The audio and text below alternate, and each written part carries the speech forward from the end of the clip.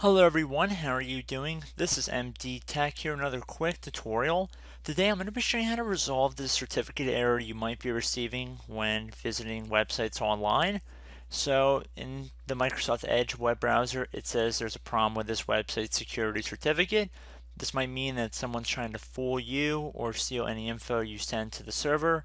You should close this site immediately.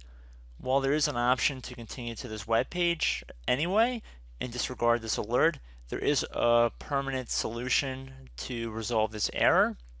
So you can see we're visiting google.com, which should be a pretty safe site with an up-to-date certificate. So in order to resolve this on our computer, we should be concerned with what our time is set to on our Windows computer.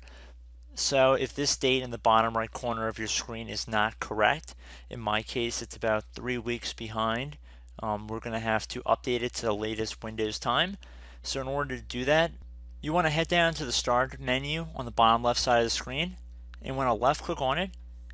Now you want to type in date and time. It should be listed right above the control panel. So you want to left click on this.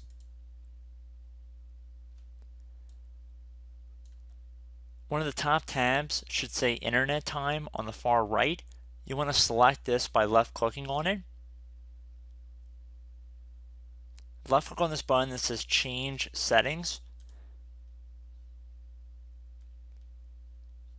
Make sure this little check mark is selected here where it says Synchronize with an Internet Time server. And then left click on this Update Now button. We see that it says this clock was successfully synchronized with the Windows time server that we've selected. There should be a couple other options in here if you want to sync with a different server. So now if we close out of the web page, well, it looks like we already were resolved, but let's just say we reopen it again. And we can see that Google is going to load without any problems, as well as any other websites that might appear to not have an up-to-date certificate.